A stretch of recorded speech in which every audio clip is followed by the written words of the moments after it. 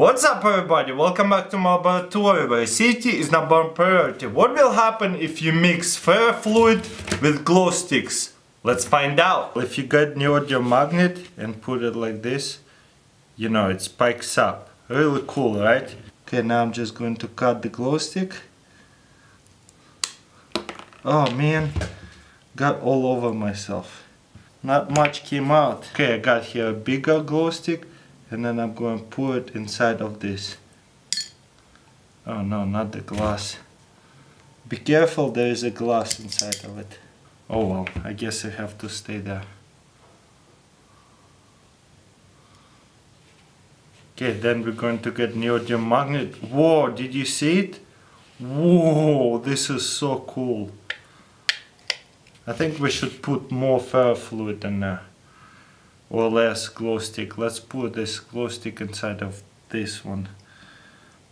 I might have put too much glow stick inside of the ferrofluid. Whoa, look at that! So beautiful. Look at these beautiful spikes. Let's put more glow stick into here. And there goes nothing. Wow, look at that. It's so beautiful. Now that ferrofluid is mixed with glow stick, it behaves differently. So cool. So weird, it behaves so differently now. So cool though. By the way, inside of the glow sticks there might be a glass, so please do this with adult supervision. Okay, there goes nothing. Let's see what happens. Whoa!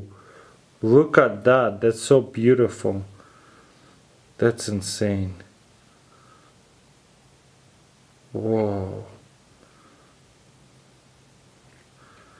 I wish I had more glow sticks to show you. By the way, this is super messy, so I do not recommend making it at home. Plus, in these glow sticks there's chemicals and there's glass, so don't cut yourself. Okay, there goes nothing. Whoa, this is so beautiful. Let me get bigger neodymium magnet. Whoa, look at that.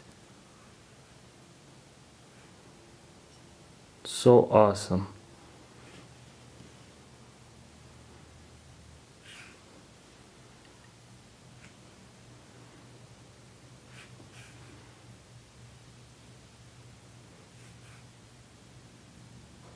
That's pretty much it. I think this experiment was a success because it was very beautiful and something different.